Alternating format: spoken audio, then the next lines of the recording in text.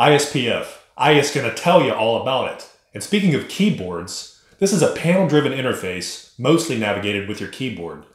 A lot of mainframe users do all of their work using ISPF. As I demonstrate the ISPF editor, I'm going to be entering commands in two different places.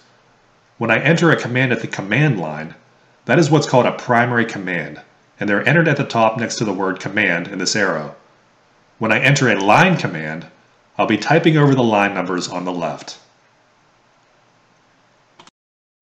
In the last video, JCL and SDSF, we used a batch job to import a raw list of Garbage Pail Kids names to the mainframe. Our raw list of Garbage Pail Kids names looks like this. Card number name, card number name. What we'd like to do is get rid of all the card numbers and move these second names to their own lines. Sure, we could write a program to do this, but why not just get it all done in ISPF's editor? The first thing we can do is get rid of those card numbers on the left by shifting the columns to the left. To do that, we'll use a block line command.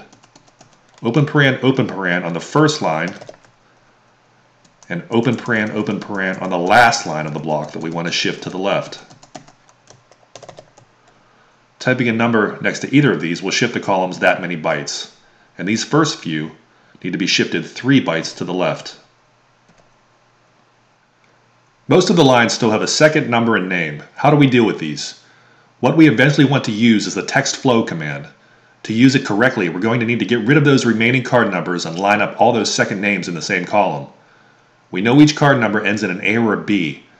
To avoid altering A's or B's that are in a name, let's flag all these A's and B's by changing all the numbers to tildes. You could use any rarely used character for this. I'm using tildes. We'll have to do this 10 times for the numbers 0 through 9. On the command line, type C for change. We're going to change zeros first to tildes, and we want to do it for all instances. We'll do this up to 9. Now we have a tilde A or a tilde B in front of every one of those second names that we want to push to the right a bit, and you'll see why in a minute. Let's push the tilde A's out about 15 bytes.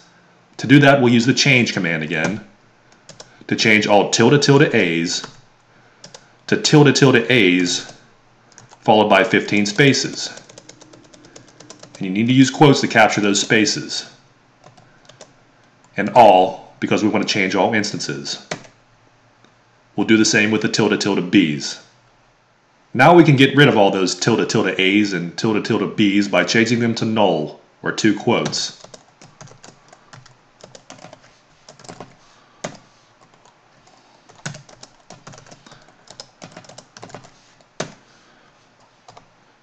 We need to line those second names up in the same column. Turn the column numbers on by typing cols on the command line. To find the first column used for those second names, we'll use the find command to find a picture string made up of any alphabetical character. The way to do that is find picture string @, and we'll start with column 31. And there's the R in creepy. We'll try column 30. There's the C in creepy. Let's try 29.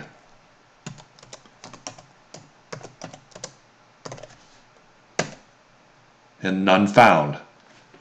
So the names start in column 30.